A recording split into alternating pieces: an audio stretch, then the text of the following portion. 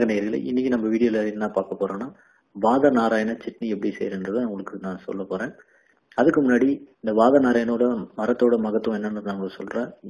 வாத நாராயண இலையை நம்ம அன்றாட உணவுல சேர்த்து சாப்பிடும்போது வாயு தொல்லைகள், மூட்டு வலி பிரச்சனைகள் இது மூலியமா தீர்வு கிடைக்கும். வாங்க வீடியோக்குள்ள போலாம்.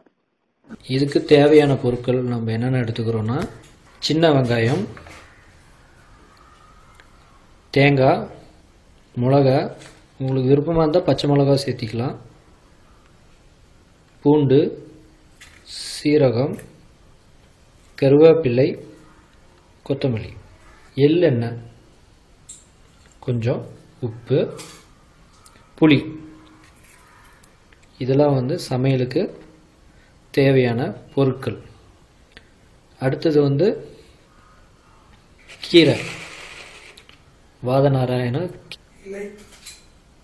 வச்சு நம்ம இப்போ சமைக்க போகிறோம். பார்க்கலாம் வாங்க. வானல் வச்சாச்சு. நல்ல எள்ளெண்ணெய்,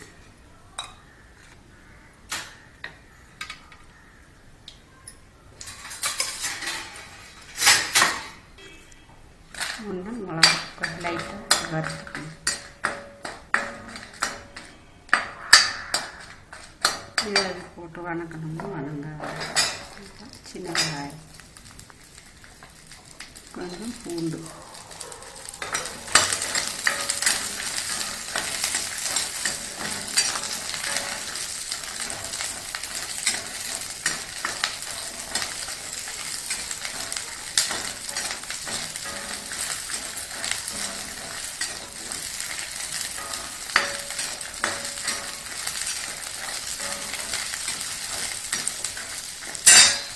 தேங்காய்,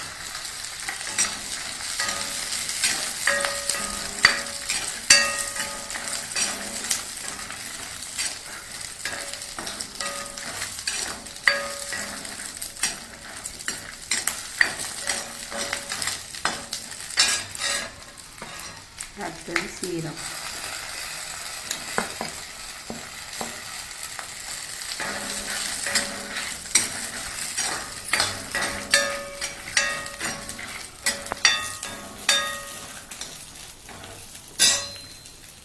கொஞ்சம் கருவேப்பிலை,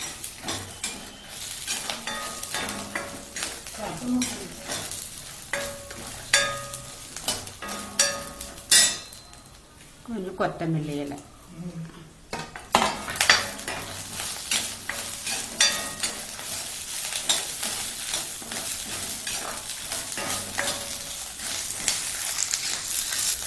கொஞ்சம் சேர்த்து ஒன்றா வதக்கிடணும். மிளகா, வெங்காயம், பூண்டு, சீரகம், கொத்தமல்லி இலை, கருவேப்பிலை, தேங்காய் எல்லாம் மொத்தமாக வதக்கிடணும். கடைசியாக இந்த இலையை போட்டுக்கணும். வாத நாராயண இலை, இந்த இலையை பச்சையாக போட்டு வணக்கணும். பச்சையாக போட்டு வணக்கணும். நல்லா வணக்கினா இந்த எண்ணெய் வாசனையில் பச்சை வாசனை எல்லாம் போயிடும்.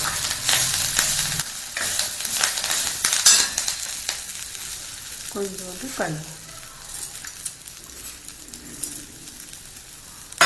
கல்லுப்பா, கொஞ்சோண்டு கல் நல்லா வணங்கிட்டு ஸ்டவ் ஆஃப் பண்ணிட்டு கொஞ்சம் ஆற விடணும்.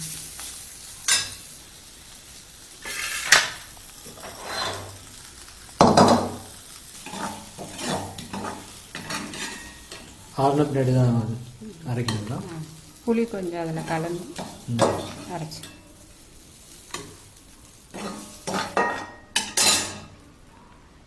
கரைச்சி வச்ச புளி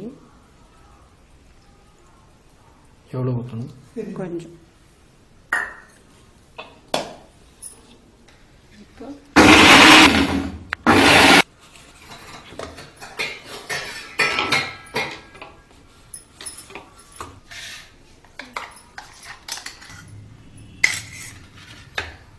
இப்போ வாத நாராயண சட்னி நம்ம ரெடி பண்ணிட்டோம்.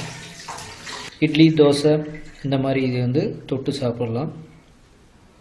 மக்கள் அனைவரும் இது பார்த்து பயன்பெறுமாறு கேட்டுக்கொள்கிறேன். நன்றி, வணக்கம்.